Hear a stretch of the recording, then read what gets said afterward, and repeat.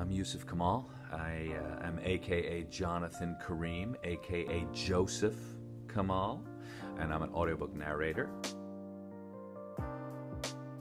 I got started when a friend of mine who had done some work for Deyan recommended me because I had the right ethnic heritage for a book about the Middle East. You know, probably my favorite thing as a father was reading to my children, but they only let you do that for about 10 years, and then they kick you out. So I needed someone else to read to, and luckily, audiobooks kind of popped up at the right time. I've done every kind of book, fiction, nonfiction, kind of very specific religious stuff, to some more profane stuff, let's say. And I love doing them all. I really do. I think the physical exhaustion, it's really hard to go more than 20-25 minutes without a break.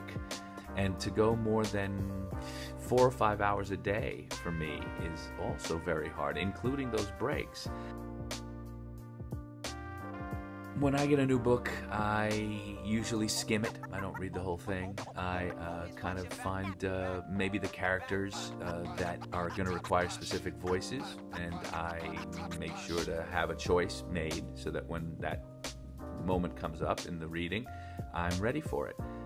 Well, I won an award, an Audie Award, for a book called Refuge. This is about 5 years ago, and it was a beautiful book about a father and daughter in Iran who were trying to survive the kind of religious oppression of the regime.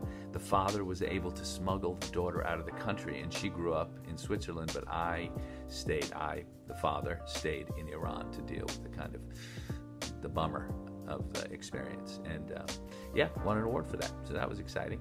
Anyway, thanks for listening. Good luck.